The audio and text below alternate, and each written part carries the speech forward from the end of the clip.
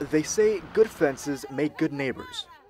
But the Israeli West Bank barrier is a different story. The 436-mile-long wall separating Israel from the Palestinian territories was built by the Israeli state as a means to mitigate terrorist attacks. But for some, it's a constant reminder of the divisiveness that has characterized the Israeli-Palestinian conflict for decades.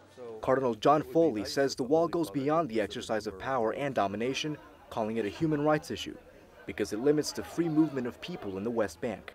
The wall is a human rights issue because it separates people from the possibility of their work, of their education, of reaching land which they own, of reaching relatives they have, and of reaching the places of worship in Jerusalem, which are so important to them.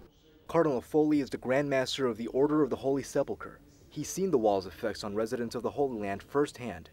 And though he understands Israel's security concerns, he says building a barrier like this one is not the answer.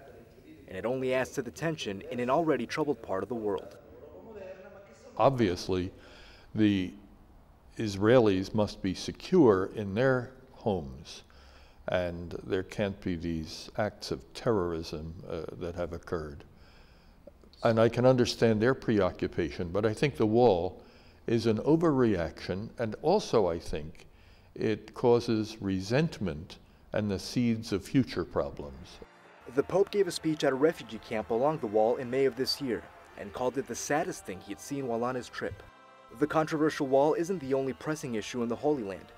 Christians are fleeing the troubles of the Middle East by the masses and leaving behind their historical homeland.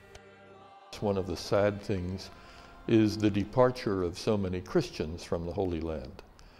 Now, Christians are probably among the best educated people in the Holy Land, and the authorities in Jordan, in the Palestinian territories, and in Israel all say that Christians help to promote peace in the Holy Land. So it would be a tragedy for those areas if they left.